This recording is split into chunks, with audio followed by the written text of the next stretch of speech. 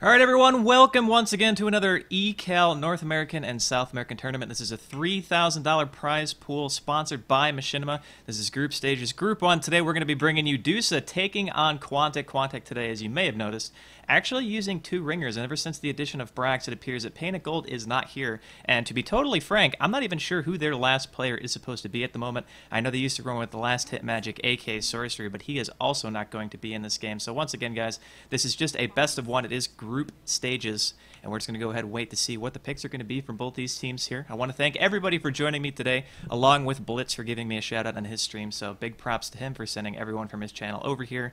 And yep, we're just going to go ahead and wait to see what everybody does, but I actually think, oh, never mind, I'm not bugged. I was about to panic there, but Invoker is going to be the first ban out here from Dusa, so no real shock. I think that actually we might see less and less Invoker bans as time goes on, but Lycan, however, I believe will still stay in the first 6 bans for a very, very long time, as push potential and just general teamfight presence is pretty ridiculous, and I don't believe that we'll be seeing him anytime soon, at least in the North and South American scene. And today I will be solo casting, so it's a bit new for me. I don't get to solo cast very much, but when I do like to solo cast Dota 2. Once again, thanks you guys so much for joining me. Just waiting to see what the rest of the first pick phase is going to be. And I'm really interested to see what kind of stuff Quantic's going to pull out, because, again, they're missing 2 of their players. So I'm not sure if they're going to go for a similar style where they kind of just put Korok on that aggressive carry and try to run a really strong laning phase, get him the farm that he needs, and basically try to take over the game during the mid and late game, or if they're going to try something different. I know that Iconoclast is Matrim, something like that. I'm pretty sure that's a close pronunciation, but I'm not sure who Super Joe is. If that's actually the Super Joe from Blitz's stream, then that would be awesome. Darkseer band going to be coming out here as well from Dusa, followed by a Lone Druid from Quantic, so nothing really too shocking so far. I really like the Darkseer band in pretty much all cases. Any team from any region essentially has been valuing him very highly. Nobody really wants to play against him anymore. He's just too potent in pretty much any stage of the game, and I think last week, I want to say, we were casting a couple of matches in Monthly Madness, and there was a game where there was a Morphling on either team and a Darkseer. And the Morphling was so farmed that Darkseer wall basically made his illusion kill his own team. It was actually pretty comical, and we are, speaking of, going to see a Morphling ban out here, so taking a step in the right direction against a team like Quantic, banning out one of Korok's more well-known heroes. By the way, Korok drafting this game. That's definitely not something they usually do. I know Painted Gold typically sits in that drafting spot, as Brood will go ahead and round out the last bans here for Quantic. First pick going to be going to Radiant, as it typically does in most of these tournament formats, and first pick is going to be Nature's Prophet, so no real surprise there. Does leave CK wide open. I know Korok is a fan of that. Queen of Pain as well, who's been seeing a large amount of gameplay recently, but they're going to go ahead and go with Chen. Enchantress is still in the pool, by the way, so if Dusa wants to go ahead and pick it up here, they can. Nature's Prophet typically doesn't jungle anyhow. I think MTW is one of the few teams I've actually seen jungle at Nature's Prophet, and it's okay, but I don't know if it's necessarily the best start that you can give to your Furion. Leshrac going to be the second pick out from Quantic, so not taking CK here, a little bit strange. They just want to get their lanes really, really strong. They have the Leshrac pick. Chen's obviously great in pretty much any lineup.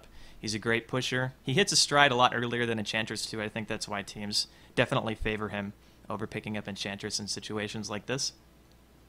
Waiting to see what Dusa wants to do here.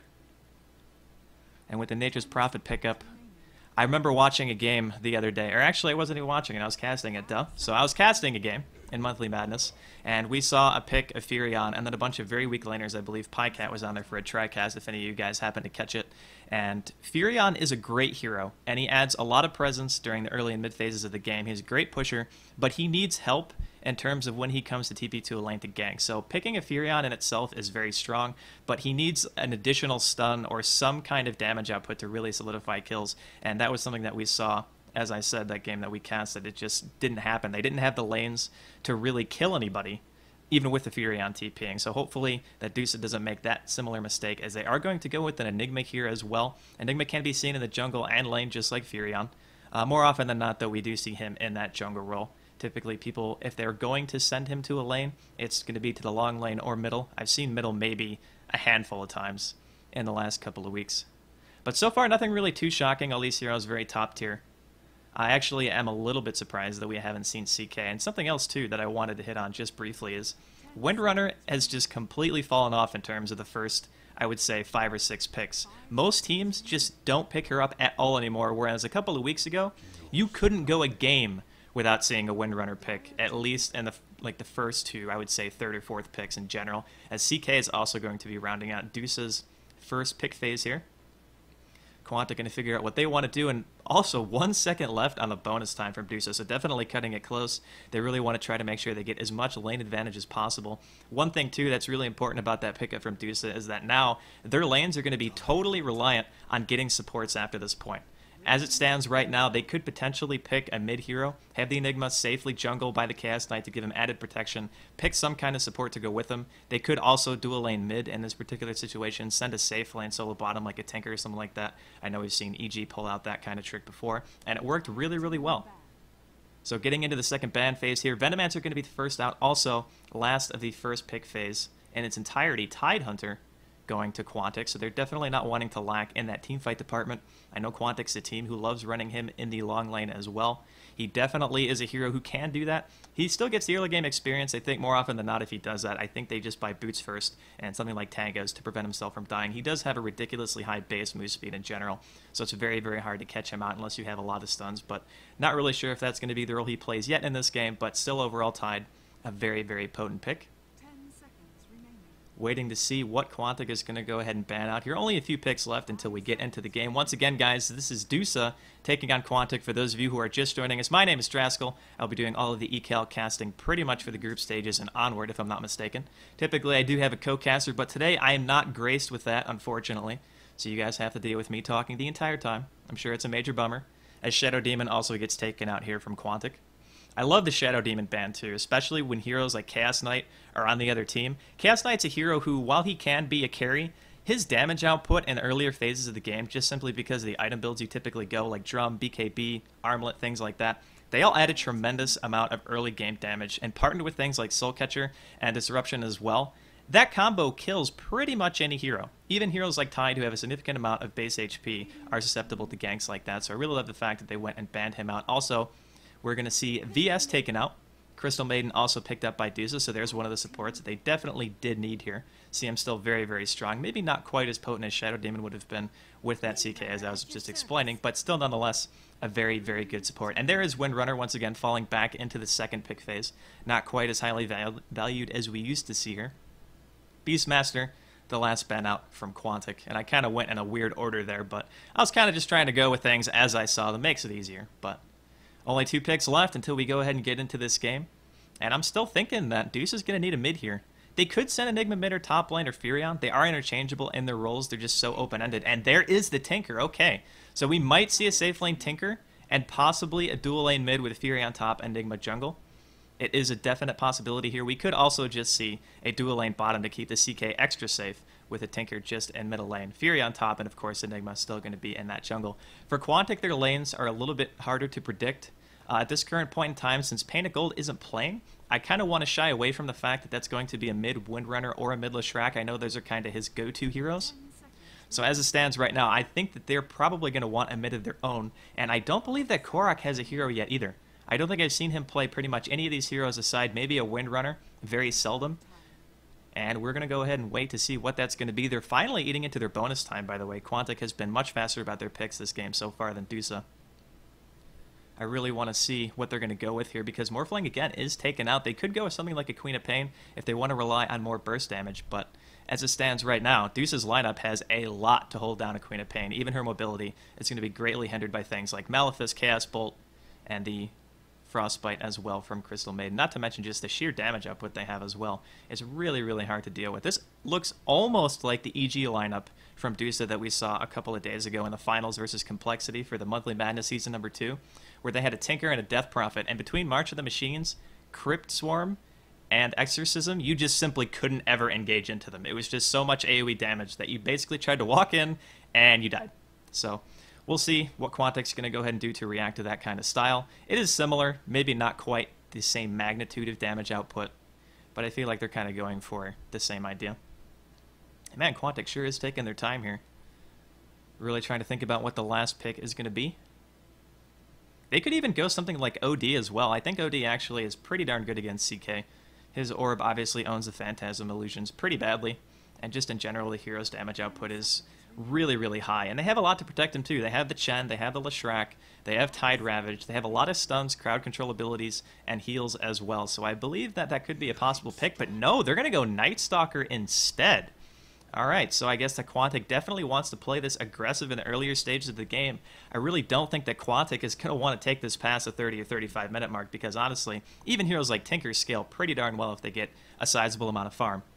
So we're just waiting for everyone to go ahead and pick up their heroes here, and we will get in the game. And I'm actually going to go ahead and fix my overlay now before I forget. Haha, okay, there we go. So it is going to look a little goofy for a couple of seconds here, but as soon as everybody gets their heroes, it should be just fine. Once again, guys, thanks so much for joining me for this game. One of my well, I shouldn't say first solo cast, but one of the very few solo casts that I actually have done. My name is Draskyl. I'll be casting pretty much all the ECAL games for you guys in the future. So we're going to go over the players really fast here for Quantic. We're going to have stand-in Super Joe. Not sure if that's a Super Joe from Blitz's stream, but if it is, shout out to him. I saw his Pudge. Probably not the best. Hopefully his Leshrac is a little bit better. Can have Brax playing on the Windrunner. Korok going to be taking up the reins on Night Stalker. Iconoclast, a.k.a. Matrim, going to be playing on our Chen. And finally, Mikey for Quantic, rounding it out, going to be on Tide. Then for Dusa, we have Leash. I think that's how you say it. I'm sure somebody in the chat's going to correct me in like 2 seconds and be like, no, noob, this is how you say it. But that's fine. Elwind playing on the Tinker. Stand-in Fun, going to be on Crystal Maiden 616 on Nature's Prophet. And finally, F4L, going to be playing on Enigma. So, wouldn't be American Dota in general without a pause, so the game obviously going to be paused here. Who actually paused it? Okay, so it was Dusa. They were the ones who requested that this match start 30 minutes later. I apologize again for that, guys. I brought the stream up a little bit too early, but you guys were awesome and stuck around in the chat, talked with me a bit, so definitely appreciate that. And the game is underway. Going to find out what the lanes are going to be here. So it looks like Brax was looking like he was going to head to the long lane, which is definitely not surprising in this situation. So that means that it is going to be a standard support Tide. And are they going to be sending Korok mid here? That's the real question. I guess they are, considering the fact that Tide is already going top, has those sentries bought already, prematurely wanting to counter ward to make sure that he can get the biggest advantage that he possibly can in that top lane. Pretty standard stuff. Just you see him making her way towards the river here. Maybe looking to do some early warding to try and avoid any of that countering. But if he puts it on the high ground, there's a very good chance that this is just going to get straight up countered.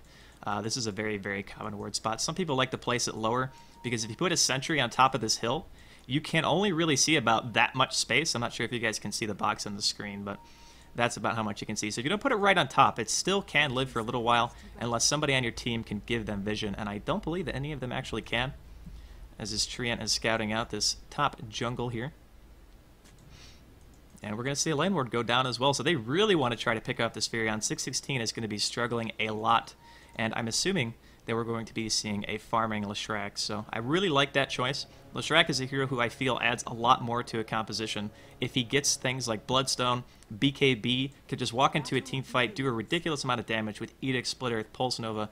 Pretty much all of his abilities are nukes. So his whole job is to basically stay alive as long as he can, get that damage output going, and just be an overall threat to Dusa's lineup here.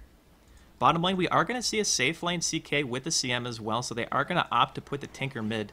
And a Tinker against a Night Stalker. The Night Stalker is probably going to do fairly well here. He did opt to start with a Stout Shield as well, so that's going to help him with the right-click auto-attack damage. He's not going to be really too worried about dying in this situation, as Elwin's actually playing fairly far up. And wow, the conversions are actually being used to help deny the wave mid, in addition to that first conversion that he did already. See some auto-attacks going off. No real major damage being dealt here. But I think that Korok is going to be A-okay once he gets his bottle up. 616 trying to find any spot that he can to even gather experience at this point. It's just going to be so rough on him. They really didn't even have to counter ward. Anytime there's a solo top, you typically won't have this camp warded, especially. You can pretty much just pull this all the time.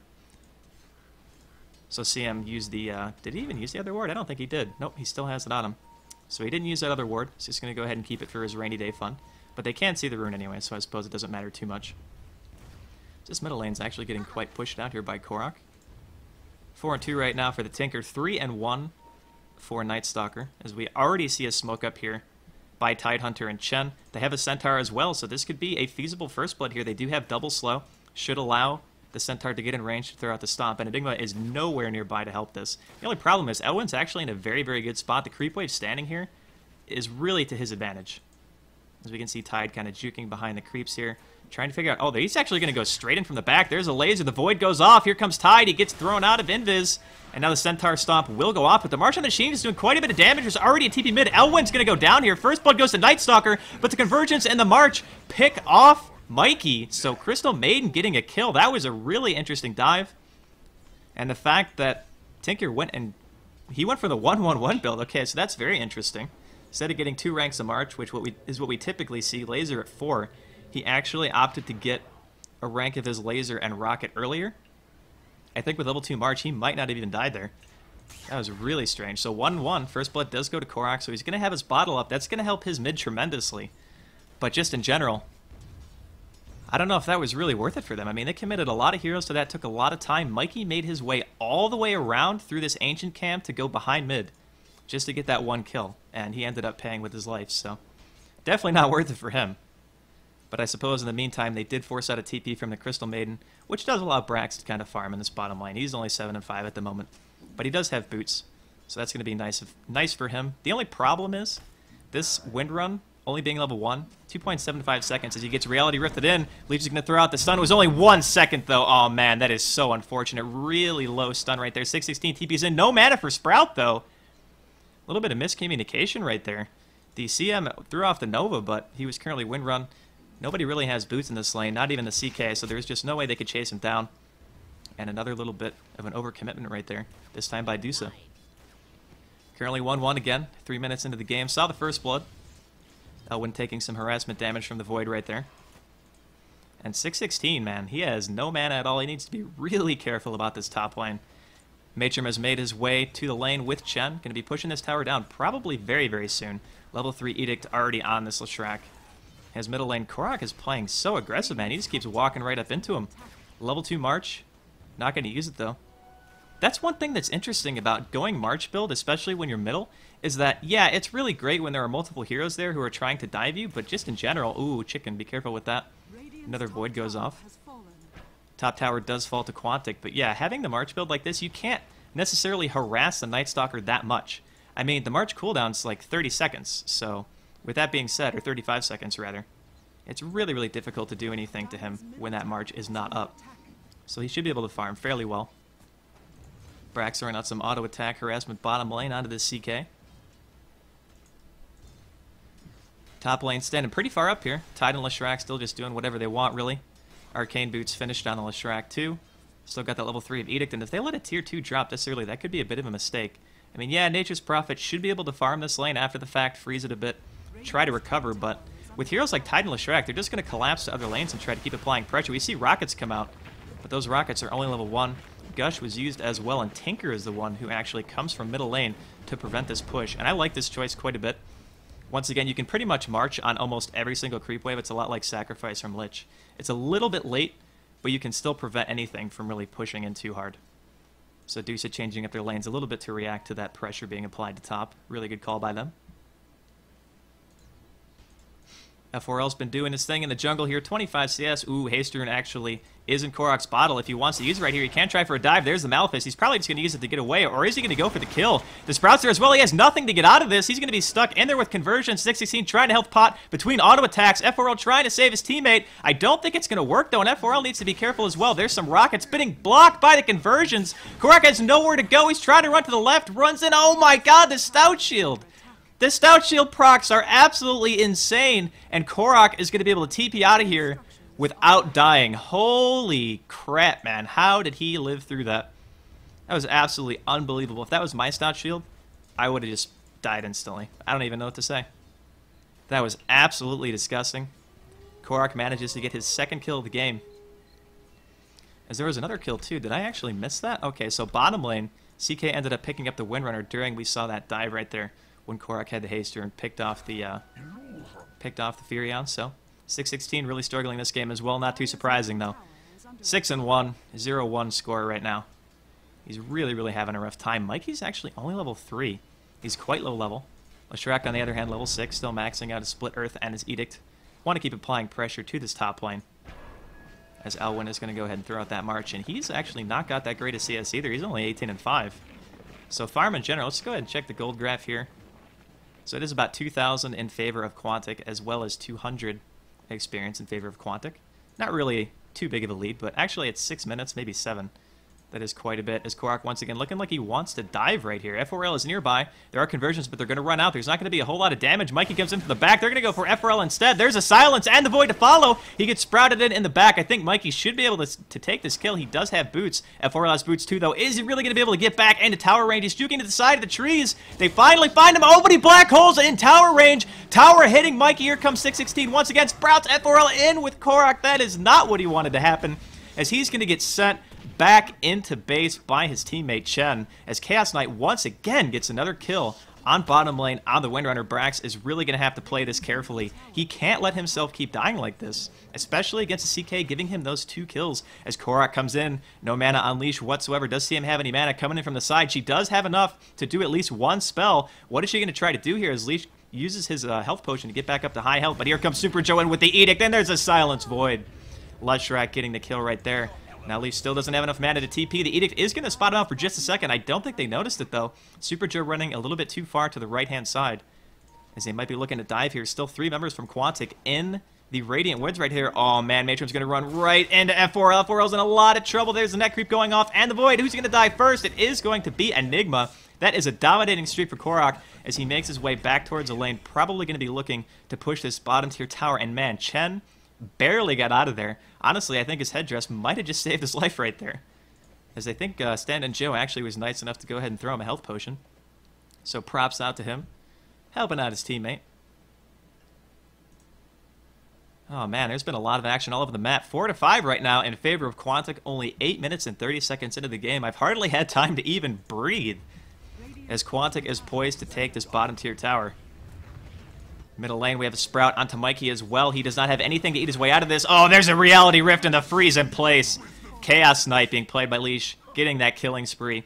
3-0 right now, has his treads finished already, and a Bracer on top of that, so likely going to be making that into a drum. As bottom lane, Windrunner, Chen, and Lashrak all still looking to push at this tier 2. And this could be the first tower of the game if Dusa manages to pick this off, but I don't think we're going to see that. Mikey actually cancels his TP, so he's going to have to run all the way back from base. Okay, so we are going to see a tower trade here. I thought that Quantic might try to defend it, but with that canceled TP from Mikey, they're definitely not going to contest it. Kill goes to F4L, playing that Enigma. Up to 900 gold, as Brax does secure the tier 2 bottom in favor of Quantic. At this point in the game, really haven't felt the presence of Tinker so much. He does have 2 ranks of his rocket now. Maxed out that March, and Quantic is just going into the base, man. They just don't care. Super Joe has that Edict popped. Gonna see the Wildkin throw out a Tornado. Probably do some scouting. A little bit of extra damage. And this base tower is taking a lot of damage, man. They can't keep letting this happen. They need to, at some point, try to commit to a team fight, as middle lane, Mikey eventually drops again. So Mikey, after canceling his TP, trying not to die, eventually goes back mid and dies anyway. That is really unfortunate for him. Just caught it at the tail end right there, right as his corpse was hitting the ground. Very unfortunate for him. I think that meant he is 0-4. Oh, Mikey. Mikey has not had the start that he has wanted this game. He is basically the entirety of Quantic's deaths at this point. That is definitely unfortunate. Oh, wow. Sentry is going to spot out Leash here. That is very unfortunate for him, too. Not going to be able to get any kind of gank off, as a Roshan attempt is coming out here from Quantic as well. Whew. All right. Sorry about that. Had to take a little bit of an inhale here. First time I think this game I've gotten a chance to do that. Might not have another opportunity. Warding being done here by Maestrom to kind of secure their Roche kill. It is dropping pretty slow. Super Joe doesn't have that much mana. He does have a Perseverance on top of his point booster now with those Arcane boots. Tide still looking at regular boots. Not even level 6 yet. Only level 5, man. He is really struggling. Brax looking at power treads as well. 1,500 gold saved up. Maestrom getting closer to his mech, about 350 gold away, as Korok has his Urn and his Magic Wand on top of his bottle, and he is going to get the Aegis right there. Not sure if he's going to go for the tankier build, maybe go something like a BKB straight up with after the treads, rather, to kind of just walk in and try to tank everything. I know March of the Machine still goes through BKB, and so does Black Hole, but at the very least, it would negate a heck of a lot of damage coming out from Dusa's lineup. And I'm really just shocked that Quantic has been this dominant this early in the game without Tide even having his ult. that's something that you don't typically see. This is just completely attributed to Korak having a great start. He's 4-0 right now, only 34 CS, which isn't really, honestly, even good. That's actually quite low, but just in general, he's gotten a lot of kills, been really active on the map, allowing his team to get towers. And this is just Quantic's playstyle, man. They love playing aggressive. They love getting any kills where they can, making something happen out of it. And in this case, right now, the 2-tier towers we saw drop really early, top lane. Tier 1 and Tier 2 already dead. Even the base tower, basically, bottom lane, has been exposed at this point. So 2 lanes completely dead. Only 1 left, really, standing for Dusa, as his Tier 1 is at about half HP. Gonna see some nukes being traded right here in middle lane. Bloodstone already finished on Leshrac. Holy cow, as he gets reality rifted into the entirety of Dusa right now. Oh, nice shackle, though, from Brax. And Super Joe is going to be able to get away because of that. Rockets go off. Oh, no, he's not. Reality rifted back in. 4-second stun. F4L picks up a kill. Wow, the Reality Rift range is a lot bigger than I gave it credit for, as a haste is activated by Korak. Quantic is going to probably want to turn around in this. There is a march up, though. Another shackle. It latches 6-16. F4L gets silenced, and Korak is going in, but he's taking so much damage from the march. He gets sprouted in as well. Nothing to break this again, but Brax helps him out. Eats a tree, but Korak just wants to go back in as Chen comes in from the side with the neck creep, and there goes CM. Now 6-16 in a lot of trouble as well. More rockets being dealt, but man, not enough damage to kill Korak, man. Just all over the map. Action, action, action, non-stop. 7-7, completely tied up in terms of kills, as Korak does not look like he is done here quite yet. Wants to go for Elwind, but he's going to be forced back. He is earning up here. Elwind needs to be careful. He's going to throw out the Void. F4L does have stun mana and Black Hole, though. Conversion's going to be enough to scare off Korak, though, in the meantime, as his first tier tower middle, one of the last outer tier towers remaining from Dusa, falls. Really, really well done here so far by Quantic, just applying consistent pressure. Almost 7,500 gold lead for them at this point. Over 1,500 experience. And this is looking pretty bad for Dusa at this point in time. They need to try to get together, make some decent team fights happen. It's just the problem is Firan has been so quiet this game, as has the Tinker. The Tinker is a hero where typically, once he gets his bots, he's just all over the map, pushing side lanes and stuff. But that plays right into Quantic's lineup, honestly. They have heroes like Night Stalker who can completely punish you for being in the wrong place at the wrong time. And you have to just assume that Quantic can anticipate where you're going to be before you're there, as we're going to see a glyph popped. Korak gets sprouted once again, frozen inside a tower range. Tower is not hitting him, though. March doing a little bit of damage, but it's not going to be enough to stop the tower from falling. More rockets going out. Korak having to pop an urn on himself right there. And Brax picks up that tower kill, so absolutely 0 outer tier towers standing, as Brax is going to go ahead and pick up one more CS before Chen sends him back to the base. 14 minutes in. Mech finished on F4L right now. They need to try to make something happen, man. This is looking so scary for them. They've given away so much in terms of map control and gold at this point that I don't know if they can really come back from it. Going to see what Korak decides to make here. He is at 3,400 gold sitting on it. Hasn't even finished his boots. Still looking at the same items he's had since pretty much the 4 or 5 minute mark. Gets another illusion rune. 6-16, sitting in the jungle doing his thing. He is 2-2-2-1. That is an interesting skill build. So we opted to get an extra rank of Sprout. Maybe it's because no one has really had any Tangos or Quelling Blade on Quantic. I mean, that is definitely the case, and if he's leveling it just based on that, then that's a really heads-up play. But don't typically see that. Usually either max a teleport or the treants first to make sure that you can either farm faster or be at more team fights. And I suppose since the team fights haven't been going too well for Dusa at this point, can't really blame him for not getting any extra points in that teleport. Oh, middle lane. Leshrac going to be in some trouble. He actually gets stunned right before the Reality Rift goes off. The Nova does clip him, but it's not going to be enough. He's able to phase boot away, teleport in from Elwind to try to add some extra pressure here. But absolutely no kill. That was a crazy lucky stun coming out from Leshrac. If he did that on purpose, man, high five to you, because that was a smoke CK. I think he was just stunning for the CS and happened to hit the CK just because, but ended up saving his own life, and I'm sure he is pretty happy about that. Tide finally managing to get past level 6 here. He's actually level 8, so he's caught up quite a bit. He's got his max rank of his Anchor Smash, got the ultimate up now, along with Gush, sitting on some mana boots. Smoke on top of that, and a ward. Let's check out Brax here. So Brax opted to go straight for the pipe. I really like that. They want to try to end the game as soon as humanly possible. They don't want to give CK the chance to make it to that later stage in the game. Tinker is also very, very difficult to deal with. If he does get a lot of items up, he becomes very tanky. Just a significant threat. Can chain hex people too if he ends up getting the scythe. As we're going to see a shackle on Elwind in the bottom lane. Brax under the power shot. There's a void as well. Pipe is popped. He uses the bite onto Korak, but I don't think that's going to be enough. Brax does go ahead and secure the kill, but now Brax in trouble, gets reality rifted in. Leech on some auto attacks. There's a Chen heal, but are they going to be able to get away? I don't think so. Korok has basically just said, I can't save you, man. I am sorry. Oh my god, he almost actually got away. Unbelievable, as Korok might have overstayed his welcome just a second here. Another 4-second stun goes off onto the Night Stalker. Korok in a lot of trouble, and nighttime ends as well. Here's a stun coming out from Super Joe on the Void on the Leech. Is he going to fall? Nice dodge on the Black Hole from Super Joe. Nice timing. Backs out right away. Not getting caught by that, but Korok does have that Aegis. They're going on 6-16 now. There's the Urn and the Void to follow. One more Claw auto attack from Night Stalker. Gets the kill. Now F4L retreating back to base. Is he going to be able to make it in time, as the rest of Quantic is soon to follow behind their Leshrac, and they might be looking to go ahead and just push this bottom lane and maybe even try to Rax. Tidehunter has his ultimate up once again. First time I think I'm going to see him use this game. Mikey, poor guy. Mikey's a good friend of mine. I just can't help but rag on him because it makes me smile that he's having such a rough game. I guess that makes me a bad friend, but you know what? Every once in a while, you're just not going to have the greatest game. Oh, man. Absolutely crazy game so far. Once again, Chen does have that mechanism.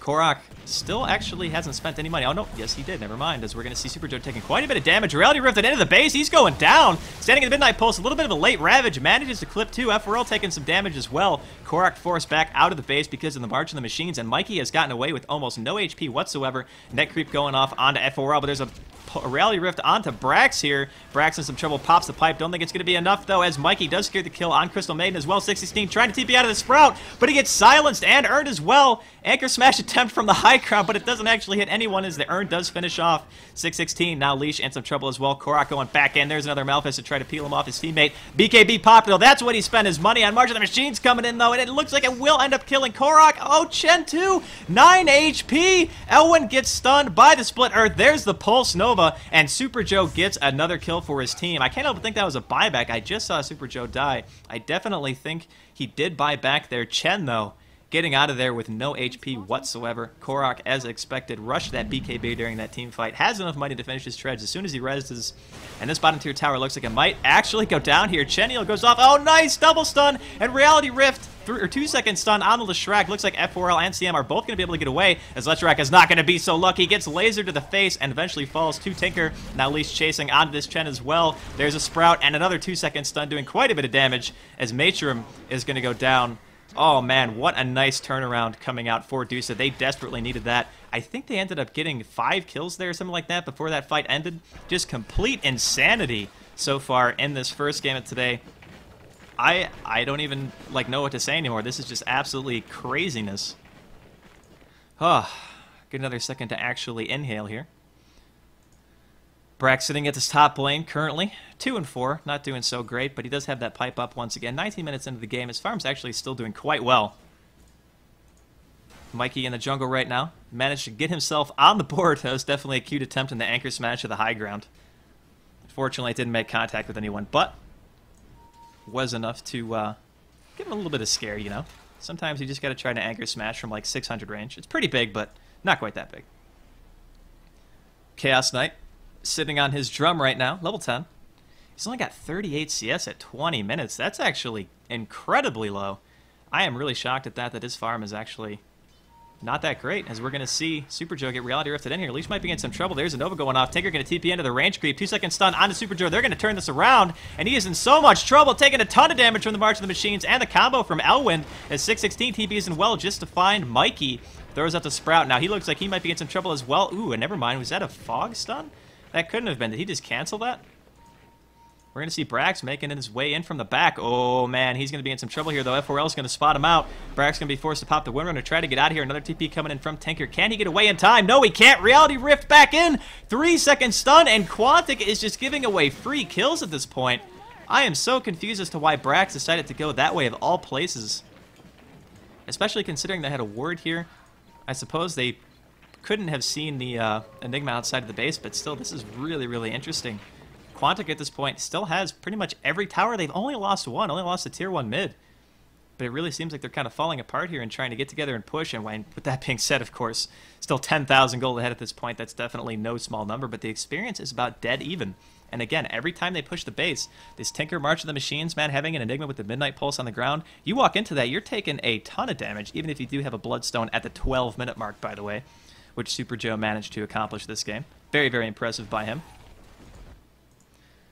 Let's check over some of the heroes on Dusa right now besides the CK. He is working his way towards that BKB, as we said before. Crystal Maiden, not really anything aside from wards. Not too surprising there. BKB actually almost finished on F4L, so that's going to be great for him. There is nothing on Quantic's team that can really stop him from black holing if he does have that BKB up. 616 manages to finish his 4-staff. And Ticker's sitting on a Staff of Wizardry himself, so he's going to be making a 4-staff too. As it looks like Quantic wants to get in position here to do another Roche attempt.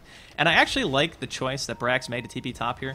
Anytime you're doing a Roche attempt and you show a hero, it makes the other team at least double, or think about it more than once. You know, it's like, well, there is a hero on the map. Are they really doing Roche or are they not? In this case, though, we are going to see pings out from 616, so they definitely know that they are there, which means that if they choose to engage, that Quantic's going to be one hero down. Brax will get the deny on the top tower.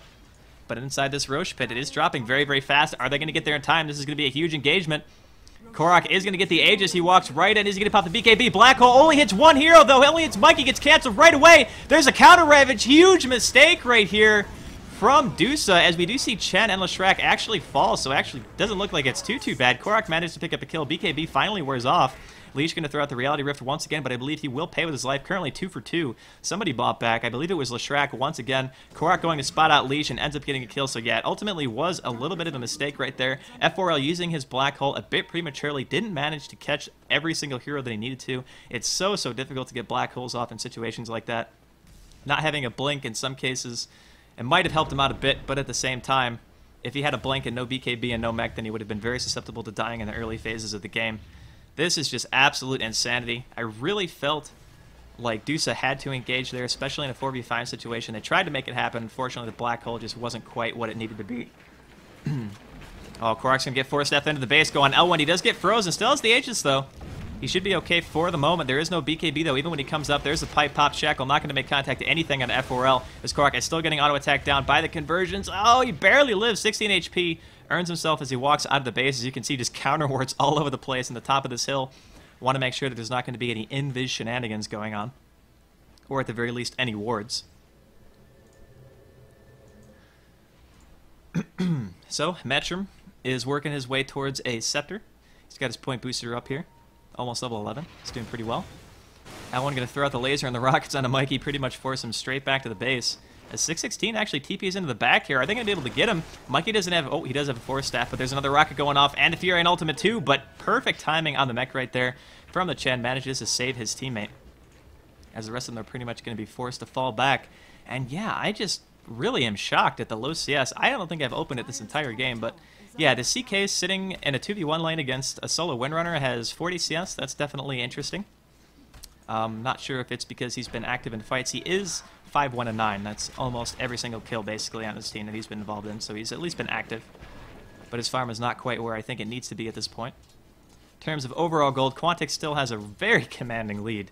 They actually have not been trailing at any point in this game whatsoever in terms of gold. 12,000 for them at the moment. 3,000 experience for them as well. More rockets going off in middle lane by Elwind. Throwing out some March to try to counter-push the wave here. And with Korok still having the Aegis, I can't help but think that Quantic is going to want to push again. I mean, these bottom racks still are very exposed. Full HP, but all you really have to do is walk into the base and go ahead and solidify yourself one good team fight, and you've basically racks at this point. It is getting to the point in the game, too, where if you win a team fight at your opponent's base, they're going to be dead for a longer period of time, which could potentially allow Quantic to push 2 racks instead of just 1. And that's always going to be something that's on Deuce's mind as this game rolls out, is the later the game gets, the more important those team fights are. If you don't manage to win them past like the 30 to 35 minute mark, your heroes are gone for a long time. And I think a couple of heroes actually do have buyback money from Dusa, so that's definitely good for them. Does CK actually have buyback? Oh yeah, he's only 700 gold. He should be fine. Mikey smoking up once again towards his top lane. It really looks like they're trying to set up a gank on this Tinker. They're anticipating him TPing to this lane. They want to try to pick him off, but I really don't think it's going to happen. There is a ward out here as well. Mikey and Super Joe kind of hovering around, waiting to see if he is going to go to the wave, but not going to be the case. So this smoke is basically just wasted time and wasted farm as well. Super Joe not really getting any of those CS. More pings towards the bottom lane, and Deuce is in a really rough spot here. They're basically confined to their base the entire time. Their vision is so low. Like, they have basically one ward, the one other ward in the jungle that was right here just expired. So basically they only have one rune spot ward and a counter on top of one of the aggressive warding spots that Quantic could possibly abuse here. Overall, another great performance by Quantic so far. Dusa trying to do what they can to get themselves back into the game. Once again, if you guys are just tuning in, thank you guys so much for watching. My name is Draskyl, casting the ECAL North and South American Group Stage Tournament. This is a $3,000 tournament for those of you who don't know. This is Dusa, who is already inside, taking on Quantic of the Dire side. And things have kind of fallen into a bit of passivity here. Not really too surprising. Quantic kind of taking a deep breath after the last couple of fights. Those two questionable pushes bottom lane made them think twice about just blindly rushing in again, without at least an Aegis at this point. And since they're pretty much free to farm all over the map, whereas Dusa, like I said, they have to sit basically right outside of their base and huddle together for warmth because they are just scared right now. BKB finished on the Enigma though, so that's definitely great for them. Korok still kind of stalking his way through the jungle, wants to try to find somebody out here. It is nighttime, so if they do find anyone, it is going to be beneficial to them. Try to get a gank off before they can push down mid, but nice warding being done by Dusa. They're going to spot it out. I already saw the pings, and I'm really actually kind of shocked that no one has bought a gem yet.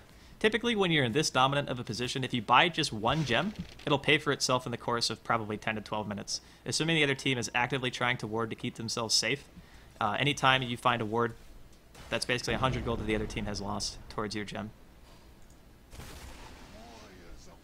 Right now, looks like Leash and Tinkerbell sitting in the top lane. CK trying to farm up his BKB before the next team fight. Needs to be careful, though. All right, there he goes. He is finally going to TP back. It wasn't creep vision, so Quantic's not going to be too hard pressed to chase right there. Got some more pinging being done. Korok apparently recognizing that there is, in fact, a ward on top of that hill because everybody from Dusa fell back as soon as they were basically running on the opposition side.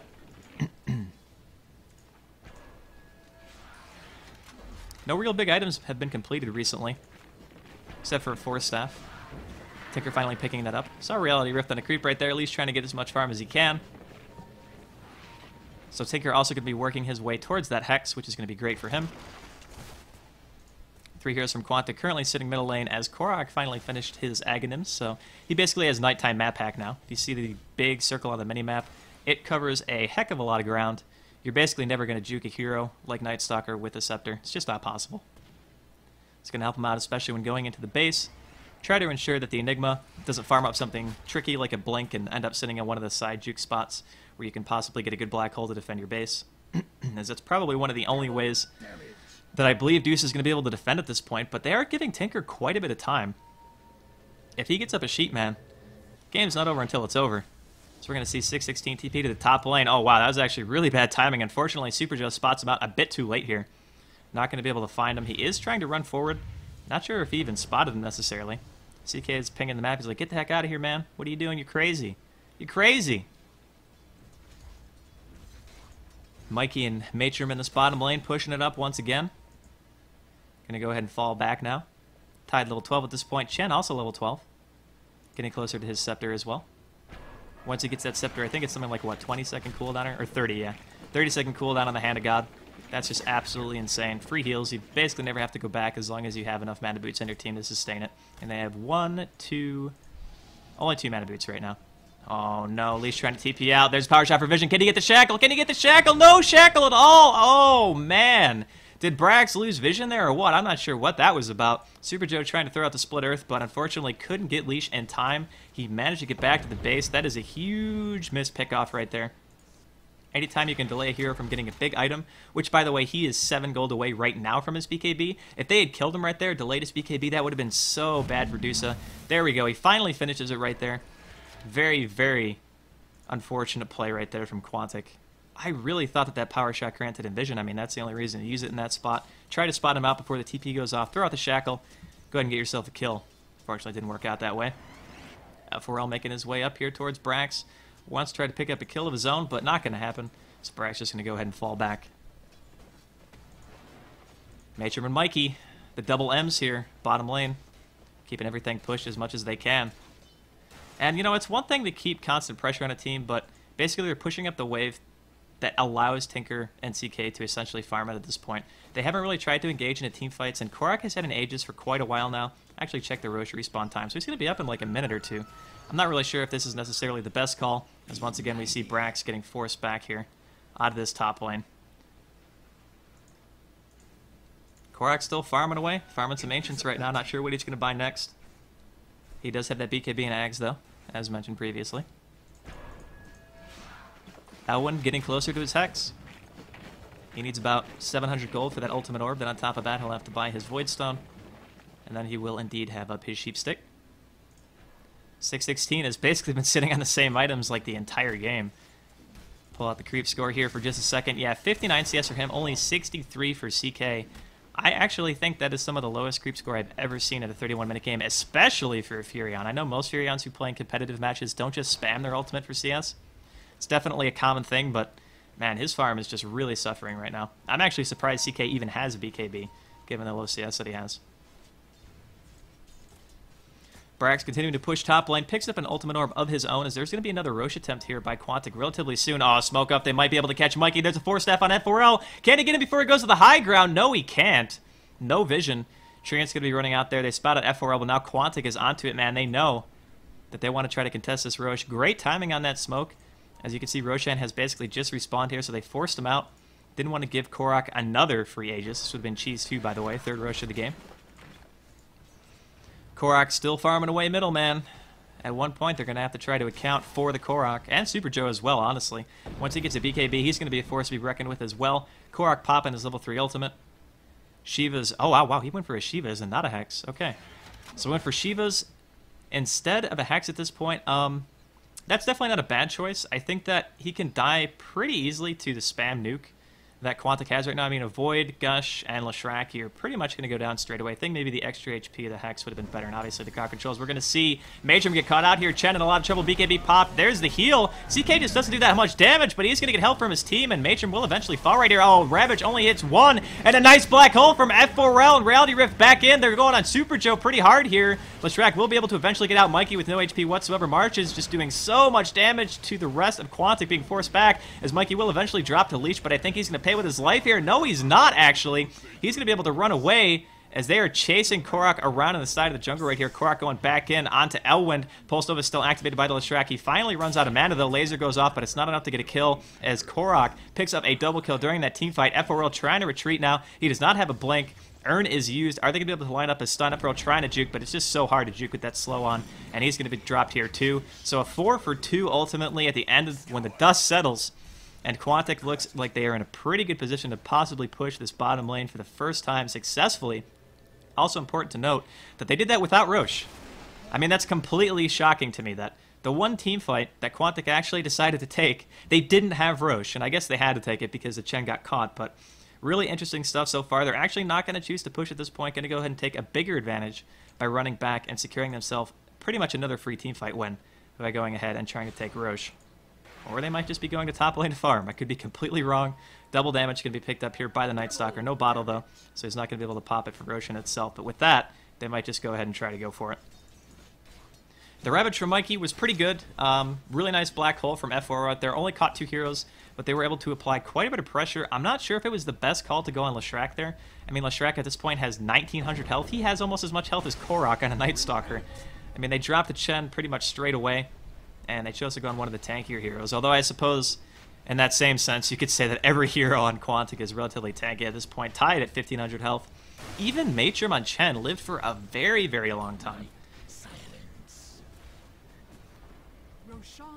Aegis is going to go to Korok here. Did he pick up the cheese too? Wow, greedy player spotted. Is he going to trade the cheese to anyone? Probably Lashrak, I would assume.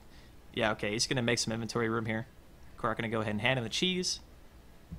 So now Lashrak is going to be that much more devastating in team fights. His mana pool actually ran out during the last fight. That's a bit surprising. I think he just left his Pulse Nova on the entire time. But now he doesn't even have to worry about it, man. He's like, yeah, whatever. I'm going to leave Pulse Nova on for like a day. Doesn't even matter. I got cheese. Tidehunter picking up a Perseverance, so he is likely going to be making a Refresher, which double Ravage in a team fight is going to be so difficult to deal with. Only 1 BKB again on Dusa at this point. Tinker not opting to get a BKB at himself. That's typically one of like the 4th or 5th items you normally build on him, but I really feel like he's going to have to make one next if he wants to be effective in team fights. Oh, Korak getting spotted out here. Really good reaction time on the BKB. Should be able to get himself away. He's actually going to turn around on this.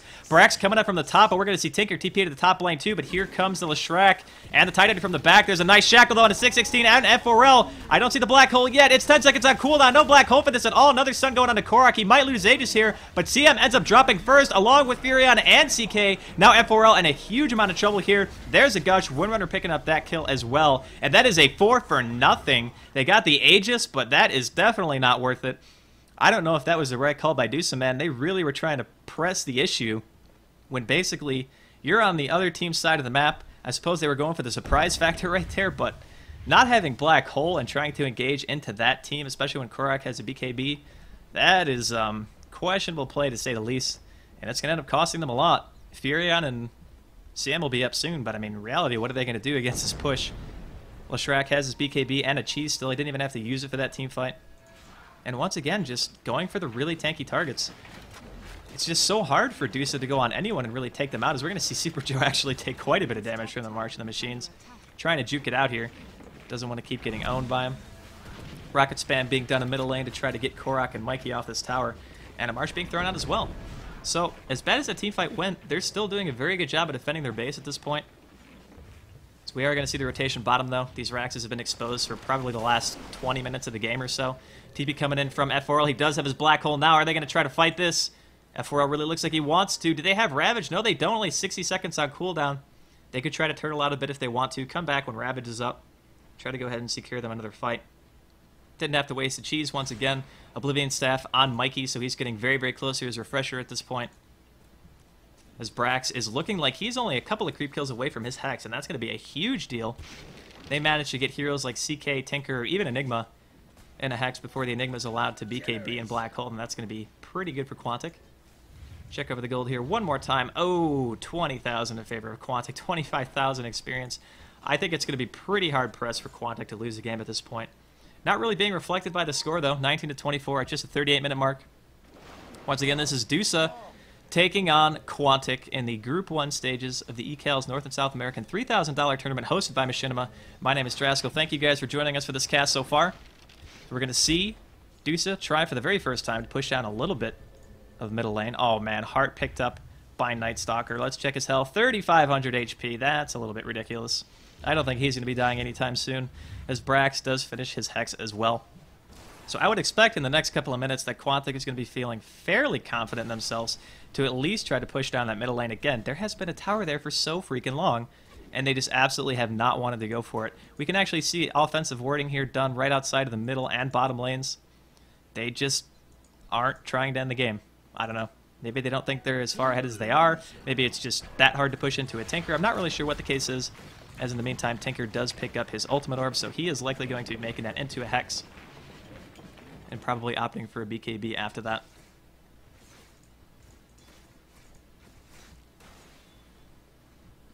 Night Stalker level 20, doing his thing in the jungle. And this is so funny. Anytime there are 3 heroes from Quantic farming their enemy's jungle, that's definitely not a good spot to be in if you're in Dusa's shoes. They're like, well, we would like to farm, but unfortunately it's not going to be that efficient because we can't even go into our jungle. We do have 1 ward on top of the hill here. It's going to fade in another 48 seconds, but it's looking pretty scary. And Enigma opting not to get a Blink Dagger. A little bit interesting. I thought it would be a lot easier for him to actually get decent black holes if he got a Blink instead of an Ultimate Orb. Apparently he's favoring stats. Maybe he wants to go for the Hex instead. I don't know if that's really the right call at this point. I would imagine that Quantic eventually is going to get a little bit impatient, try to force a team fight, get a little bit clumped up, and then rely on a big black hole to go ahead and turn it around. And I feel like that's one of the only things that they're going to be able to do at this point. Power shot spam on the top lane, courtesy of Brax. He's got another 1,400 gold, level 19 Windrunner, and he has made his way back into this game in big strides right now. 210 CS, 5, 5, and 4. Not the greatest KDA, but fortunately for him, he does have quite a bit of creep kills. And just, in general, look at the difference in creep kills right now. 173, 212, 216, 146, and 139 for Quantic. Then you have 167, 23, 88, 71, 234. The only people on Dusa who are even in the ballpark of the farm on Quantic are the Enigma and Elwind, who's playing the Tinkers. So just in terms of lane efficiency and overall use of your time, you can definitely tell that Quantic has a bit more experience in this particular game. It's definitely hurt Dusa a lot to not maximize their farm in some cases. I think their lanes were actually pretty strong. They just didn't quite utilize it the way that I think they wanted to. Quantic coming in from the side here, maybe looking to try to pick somebody off, as Dusa is currently sitting inside of their base. Gonna see a smoke up. I'm not sure if that was Envision or not. It is nighttime. That one's gonna go ahead and push out here with his double Shivas and march the machines. No one from Quantic decided to go on the Tinker. Gonna force staff himself back into the base, TP to the well, and get himself some HP. Quantic now with an eye. Feel like it's a little bit late, but nonetheless, Eye's an eye. And on the Night Stalker too, because of the fact that he does have that vision all around. He can counter ward basically for his team. He has to have somebody else kill it, obviously, but he can basically run around and say, hey, there's a ward here, kill this, kill that. No more warding really going to be coming out from Dusa at this point. 41 minutes into the game. Quantic poised to take this game pretty decisively, I might add. They could also be turtling out another Roche, who knows. Let's see how long it's going to be. About 3 or 4 minutes left. More pressure being applied to this middle lane. Mikey actually just force staffs himself in, and he ravages. He hits everyone, basically, except for 616. There's a double ravage. CM in a lot of trouble, and it looks like 2 down before anything really happens in favor of Dusa. 616 in trouble now, trying to TP out. Not going to work. Leash manages to make it to the well just in time. Tinker and CK, the only 2 alive right there from Dusa, and everybody just died so fast that I didn't even have a chance to call who it was, but 3 for nothing, just like that. Quantic looks like they're going to take mid, probably going to rotate bottom after the fact, and likely take this game.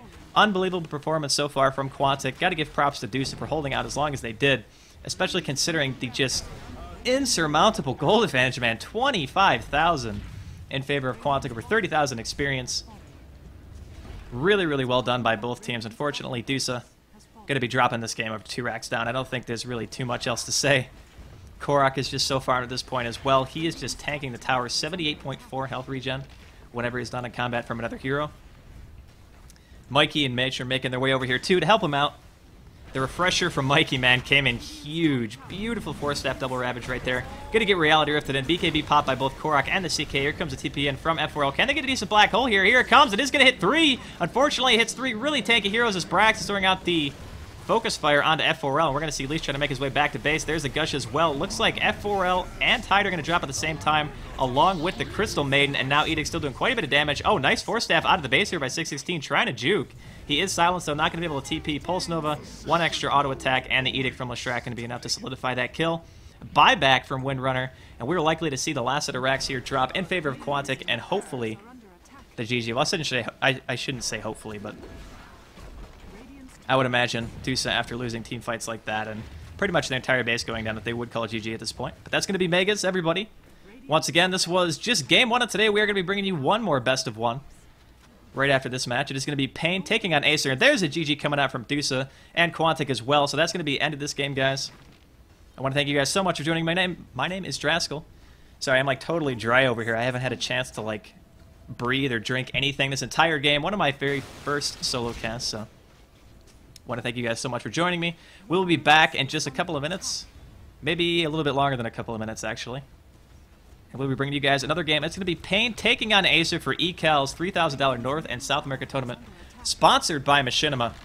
And please stick around for more Dota 2 coming your way next.